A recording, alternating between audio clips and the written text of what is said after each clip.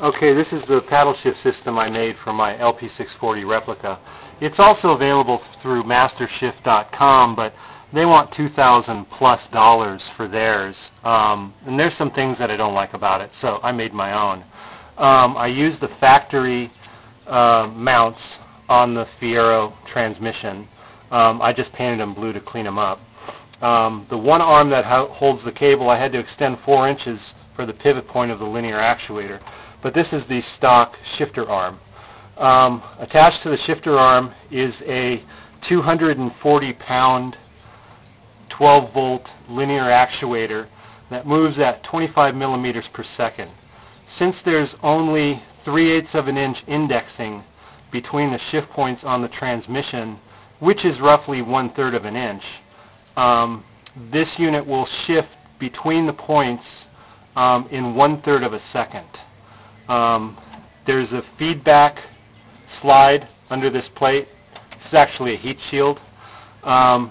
Over here, behind this carbon fiber piece, is the computer. It's a very simple computer. They cost maybe $20 to build. It tells the shifter which way to go, how fast to go, and it has a lot of built-in parts of it that won't let it shift into the wrong gear, like going into reverse when you're driving 55 miles an hour. So there's a lot of fail-safes built into it. We'll go over here to the inside of the car. You can see these are the paddles. You have an up paddle and you have a down paddle. You can move them any way you want by just telling the computer which one you want to be up and which one you want to be down. Hang on, let me get in here.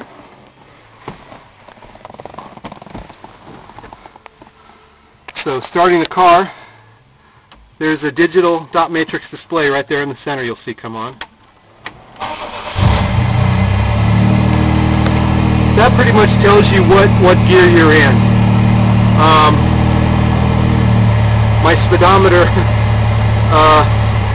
went out, so it's kind of stuck at 110 kilometers per hour, but that's okay, it's an easy fix.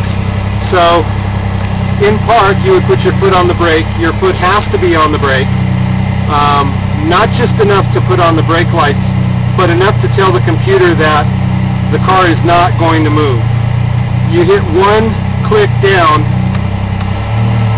and it goes into reverse. Now you probably saw that blink a little bit before it went into reverse. That's intentional, because it's actually 3/4 of an inch between park and reverse, so it blinks to let you know that it has received the command and is moving you into reverse. So from reverse, it's very quick. One click, you're into neutral. Another click, you're into drive. Another click, you're in second gear. Another click, you're in first gear. Coming over here to the other paddle, this will take you up from first to second, to drive, to neutral, to reverse, and then once again, when it moves from reverse up to park, you'll see the park image blink. I think it's 3 times. 2 times. This just tells you, like I said, that everything is working, everything has been checked out. It's just the computer's way of checking before it moves you from reverse to park or from park to reverse, so that you're not going to jam up your transmission. That's pretty much it. Like I said, the whole system cost me under $300 to build. The one from MasterShift, you don't get these